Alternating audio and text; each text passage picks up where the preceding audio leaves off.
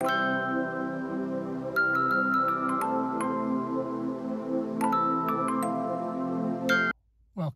to my YouTube channel. It's 1 o'clock on Wednesday the 6th of July. Now today I'm heading off on a path that I've been on before, and as usual my task is to revisit some old compositions and find some new ones. So if you want to join me and travel with me, then that'd be great. Thank you. Okay, first stop of the afternoon is the Linton church. Now it's a pretty little church. I always seem to strike it with it being backlit, so I tried a slightly different composition this time to compensate for that. The other thing that I'm wanting to make a fair bit of today is, because we've got quite harsh lighting conditions, is to make sure I'm well and truly underexposed to get the clouds right. So that's the first task I've done. Image number 1 in the can. Thank you. The second image is one I've photographed a number of times and not usually in favourable light. But this time there's some real changes. I usually struggle to get close enough to the subject because of the blackberry. But there's obviously been a change because the blackberry's gone and so have a couple of the cars. But there's a new car parked there. I'm in Tokomaru now and just taken a couple of photos of a couple of buildings, and now I'm about to head off to Shannon. Now, one of the things I'm going to do in this video is compare photographs I've taken on other trips with the photos that I've taken this time, and you can make the call whether I've done better or worse. Thank you. Well, I'm in Shannon now, and Shannon's got quite a few buildings which are quite interesting.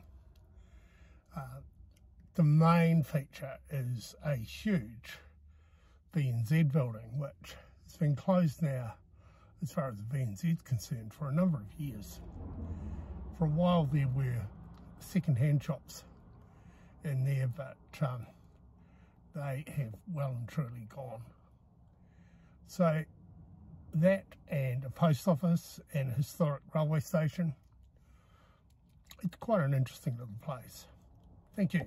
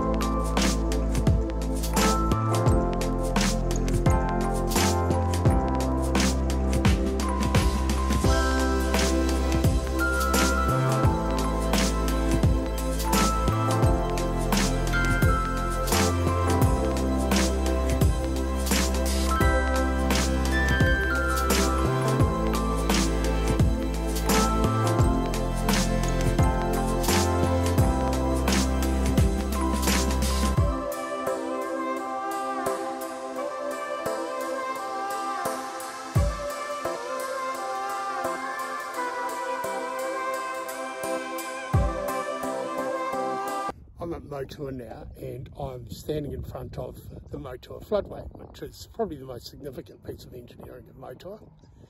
It diverts the Moutoa River down a 10-kilometre channel to Foxton, which is where I'm off to next. Thank you.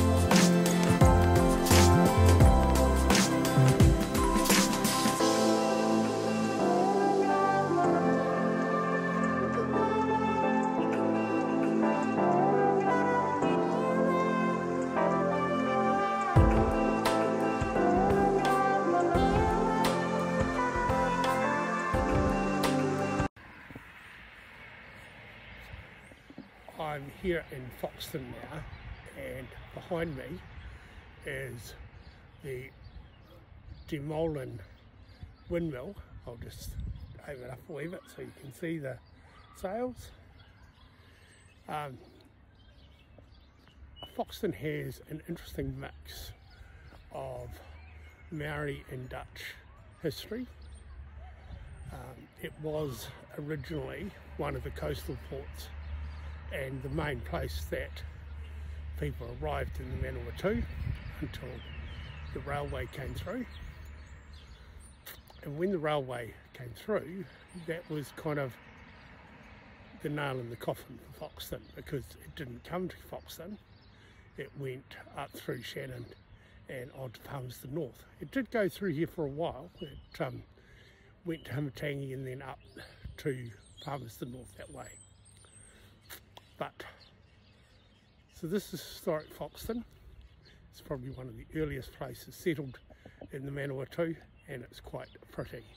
It includes an old VNZ building, which is easily the flashiest one that I've seen. Thank you.